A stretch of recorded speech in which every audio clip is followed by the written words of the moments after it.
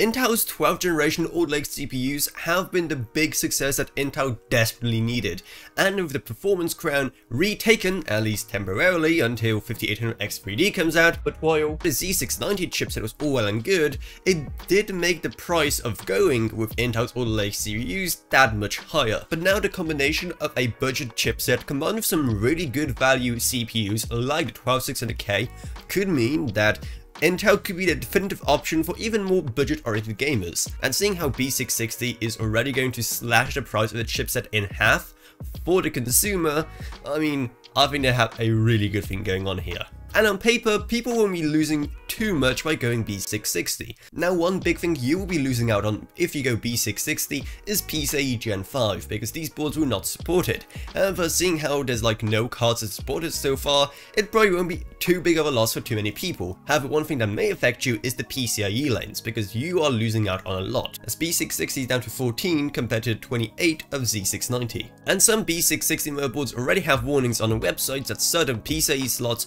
may not work if there's another expansion card installed elsewhere on the board. So that's something to look out for. You'll be also losing out on some USB connectivity, because while the Z690 chipset can apparently manage up to 4 USB 3.2 Gen 2x2 20 gigabit per second ports, and I still hate how confusing those USB names are now, but whatever. While with B660 you can only have a total of 2 of those. But PCIe lanes and USB connectivity are not the only things that I couldn't have on B660, because when it comes to SATA, you're also only getting 4 maximum SATA connectors compared to the 8 on Z690. So like I said earlier, many of these things probably won't affect too many consumers, and people will still absolutely buy these boards just because they are way cheaper.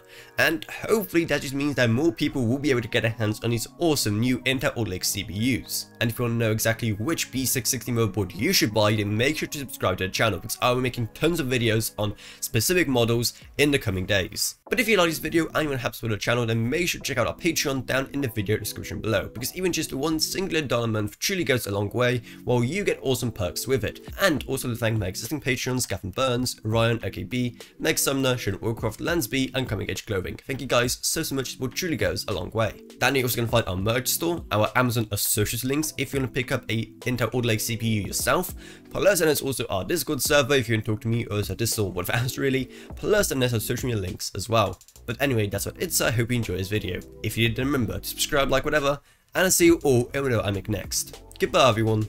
Goodbye.